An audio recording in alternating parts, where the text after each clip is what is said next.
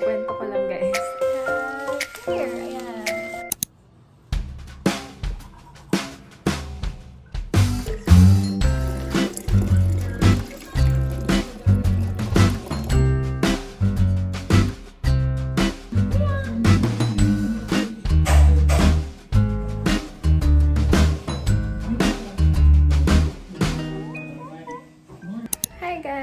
Good morning. Sorry for the noise. It's actually 6:40 a.m.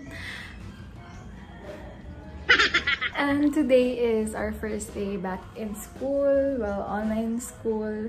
It's the start of third year, second semester. As you can see, I'm already dressed. I woke up around 6. I just filled up my water bottle and made a cup of coffee, and now I'm ready. I'm dressed. Our first class is at 7. It's just an orientation, so I'm not really too worried about that. But later, we have a case discussion in Pedia, and it's about a child with anemia. Yeah, I have to prepare for that. I actually studied last night, but I don't know. I'm nervous. I'm really excited, but nervous. Definitely nervous for this semester because I feel like the modules are harder, and like the topics for this semester, the subjects are much harder than last time. Anyway, I'll be preparing na on my study table. I'll be sitting there and just preparing the laptop. So let's do that. Okay, so I'm just preparing my setup. So as you can see, I have 2 laptops. Okay, so the reason why I always have 2 laptops, the MacBook, I use it to take the exam and for reportings. And this one, the Acer Windows laptop, I use it to write my reports and write my outputs. So, ayun. Is to learn gynecology. Not just to pass gynecology, but to learn gynecology so you can carry it over to clerkship, internship, and through primary care practice. So I made breakfast, cooked some hot dogs and egg, and I have rice as well. So I'm gonna eat this while waiting for the next class.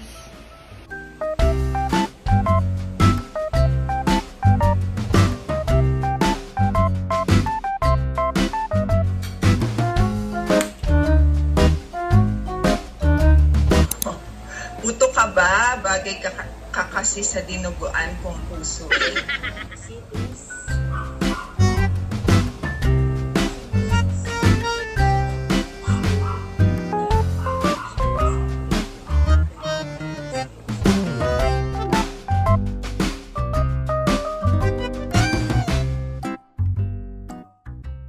If I'm going to present the salient features, I would say that this patient, how old? 3-year-old, right? 3-year-old with acute onset of pallor. Hi guys! So, tapos na yung pedia namin. We had a case discussion about our patient with anemia. So, kwento ko lang guys. Last night kasi, our group prepared a PowerPoint to present the case to our doctor or facilitator. Tapos, we have our own yung assigned na parts dun sa PowerPoint. So, syempre, parang mas master mo yung part mo. But, nagulat kami kasi randomized pala siya. Like, random natatawagin per part. Like, kahit sino pwede mag-recite for different parts. So, lagot ka if hindi mo naaral yung parts ng iba. So, ayun, while the others were reporting, binabasa ko na yung PowerPoint namin. And inaaral ko na siya just in case na ako yung tawagin na next. But, thankfully, hindi naman ako yung natawag. For sure, next time, ako yung tatawagin. So, wala, nagulat lang kami kasi last sem, hindi naman ganun for the last module. Like, usually volunteer siya. Wala lang. It's currently our lunch break and our next class isn't until 1 p.m. and it's only 11:15 a.m. So, we have 2 hours for lunch. And actually, may dumating palang package. So, I might unbox that. Ay muna ako. So, yeah.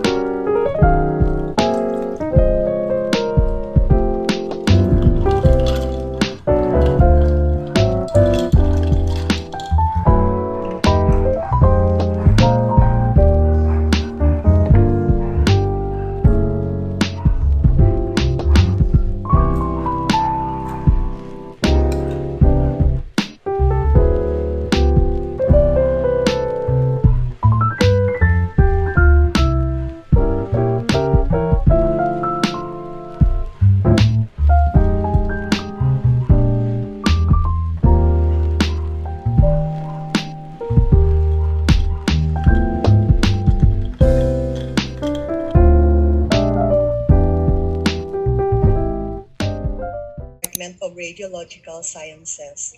I am Dr. Hi guys, so I just made some coffee, and this is the coffee from Because Coffee by Harlan and Holden. I got this from BGC when we went before school started, so I'm finally trying out their bottled coffee. This is the sea salt latte with almond milk and then the sea salt cream on top. So it's so delicious, guys. You have to try it. You have to order it if you're around Manila. So I just got 2 of these and then inuwi ko lang dito sa province, and then it still tastes so good. Like, nung pumunta kami mismo dun sa cafe, ang sarap ng coffee, so we decided to order more. And I'm so happy that I got this bottled version kasi I can enjoy this at home. X-ray in 1895 while he was working in his physics laboratory at Würzburg University in Germany. Röntgen's discovery occurred accidentally.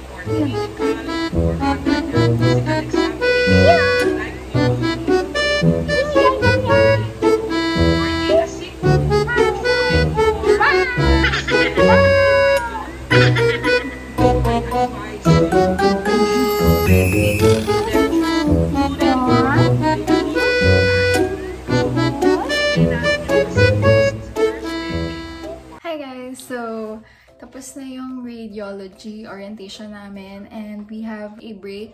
Actually, maaga siya natapos. 3 o'clock pa yung next class namin. It's only 1-something p.m. So, I'm gonna unbox the package that COSRX sent me. Ayan siya. Open ko na to, pero hindi ko pa nabubuksan yung loob. And now, we're gonna unbox it. So, sinanitize na siya kahapon. And then, just have here. Ayan. Wait.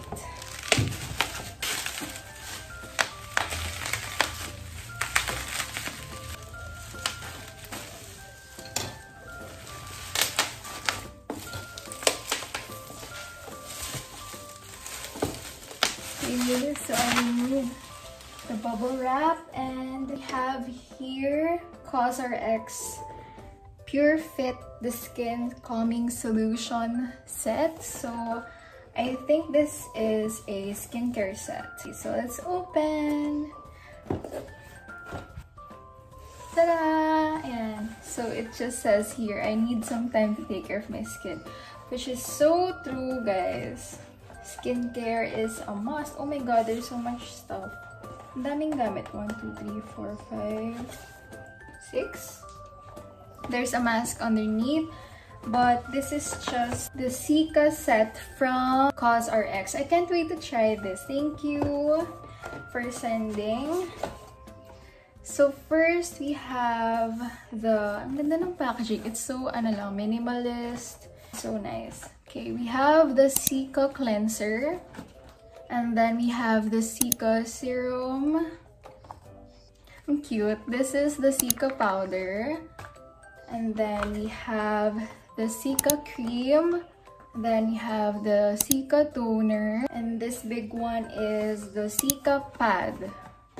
So inside has this parang brochure. And inside it just has miniature versions, I think, of the skincare. Tapos yung descriptions. And they also sent over the Cica Calming True Sheet Mask. Cute. Nice. And then they sent also yung pangsabit sa door. It says, "Leave me alone. I need some time to take care of myself." Cute. And then meron din bookmark. Ayan. And then they have a survey and then some instructions on how to use. So, ayan. By the way, this skincare set pala by COSRX, it's new. And the main ingredient in these products is Centella asiatica, which is known, I know that Centella asiatica is known to be calming for the skin. Like if your skin is inflamed or it has redness, it's the perfect ingredient. So it says here that the Pure Fit Cica 7 Complex is the skin calming solution. So it's perfect if your skin is inflamed or it's red or like you're breaking out. So of course it contains Centella asiatica, and the key benefits is for covering, calming, and strengthening your skin. That's great because I'm currently breaking out as well, and I really need ingredient na nakaka-soothe lang ng skin. Can't wait to try this. And ang ganda ng box. And I love these products. These are a lot actually. Can't wait to try all the products from this line. So yeah, thank you so much COSRX for sending these over.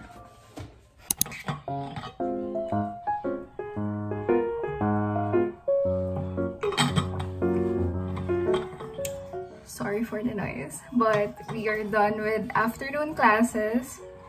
We had radiology and clinical epidemiology, and we just had orientation lang, so wala naman masyadong nangyari. But that concludes my first day of medical school, third year, second semester vlog. I'm happy that I filmed today because I usually never film my first day vlogs. Yeah, by the way guys, this is from Sigmerch. It's color pink, like ano na siya, parang coral pink yung color. I like color because it's really pretty and it looks so aesthetic. If you're a UST Med student and you want this tumbler as well, you can check out my description box. This is from Sigmerch on Instagram. This is very cheap actually. It's like 800 something lang compared to Hydro Flask na 3,000 for the same size. This is 32 or 36 ounce. Basta malaki na siya. It lasts the whole day. I just wanted to thank you guys for watching this video, and don't forget to like and subscribe to see more med school vlogs. So thank you guys for watching, and I'll see you in the next one. Bye!